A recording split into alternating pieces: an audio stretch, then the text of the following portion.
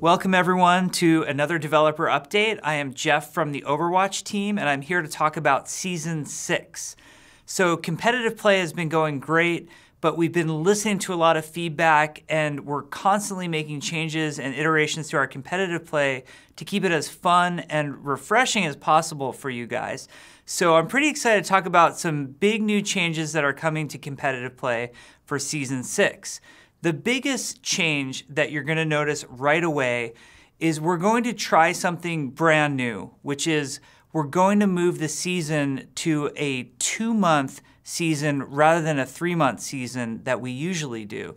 And you might be wondering, well, why are you making this change? There's a number of reasons. At first, when we were testing competitive play in the beta, and not a lot of you were there playing with us at the time, we tried 1-month seasons and we got overwhelming feedback that this was just way too fast and there didn't feel like there was enough significant time for you to earn the rank that you believe that you should be at and stay at that rank.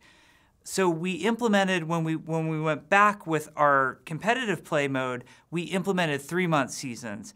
I think this has been pretty good overall, but what we've seen both in feedback and in statistical play from players is that engagement is a lot higher at the beginning of the season, and there's also a perception that the games early on in the season are more competitive, people are trying a lot harder, and things feel a lot more fun. You're trying to earn that rank. So we're going to at least try for a while 2-month seasons and see how everybody feels about that. So we think that will give you that fun placement period back more frequently, and also you will get your competitive rewards more frequently. Now we've made some changes to competitive points to compensate for the seasons being shorter. So your totals at the end of the season aren't quite as big as they used to be, but overall for the year you should be roughly getting about the same amount. And then we're also giving you more competitive points per win in competitive play starting in Season 6. So that should feel pretty good. Now there are a lot of other changes coming too.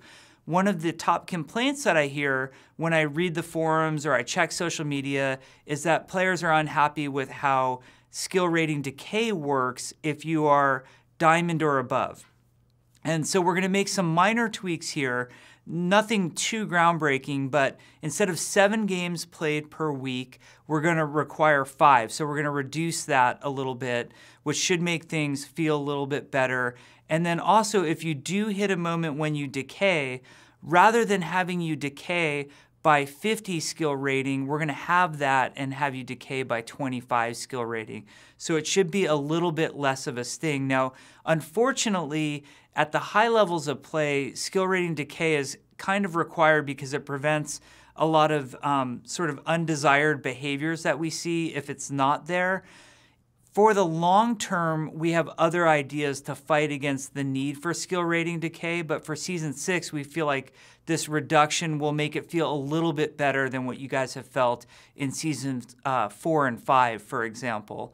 Now, there's some other changes coming to competitive play that I think will be welcome, or I hope that they're welcome, which is a change to the way control maps work.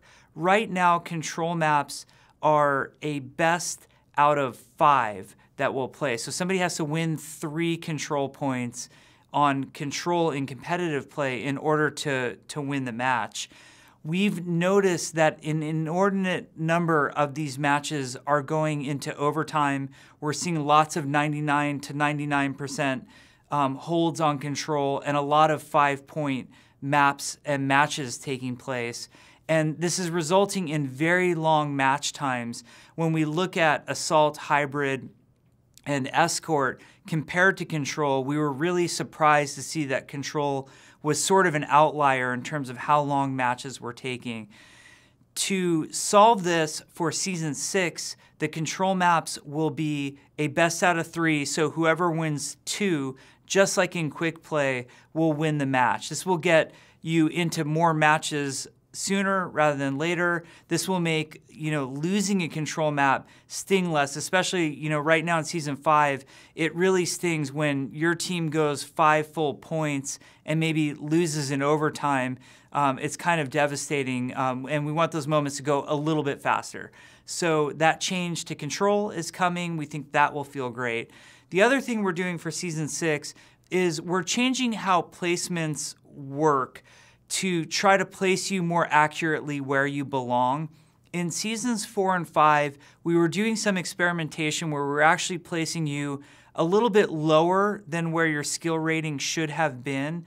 And we were allowing you to climb a little bit more earlier in the season to just make you feel better about progressing. The problem was this didn't work for everybody. For a lot of people, what would happen is they would end Season 4, for example, at maybe Diamond skill rating, and then they would go and do their placements in Season 5, and they'd end up in Platinum, and they'd end up feeling pretty bad, thinking to themselves, well, hey, I was Diamond last season.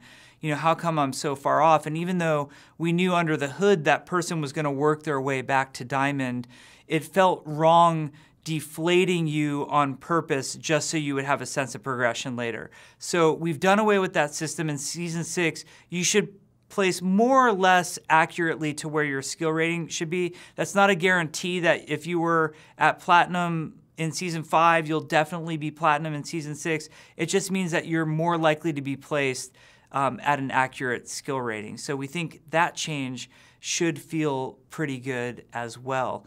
Other than that, there are some changes coming to the matchmaker that not everybody will feel, but I think it's important to mention it to some people. Our high-skilled players in particular have more matchmaking issues than anybody else because there are far fewer of you out there. We have decided that it is okay for you to wait a little bit longer to get matches that we feel will be better for you. This will actually benefit everybody because we have a pretty good sense right now when we put you in a match how close to 50-50 that match is. And what we really want to do is avoid putting you in matches that don't have as close to a 50-50 chance of either team winning. So this does mean that in particular for highly skilled players, you're going to have to wait a little bit longer to put you in a better match. That means you won't get put in matches where you stomp the other team and gain like a really tiny bit of skill rating. And it also means that those of us that are a little bit lower skill rating than those high skill rating players hopefully won't be getting stomped by those teams quite as much.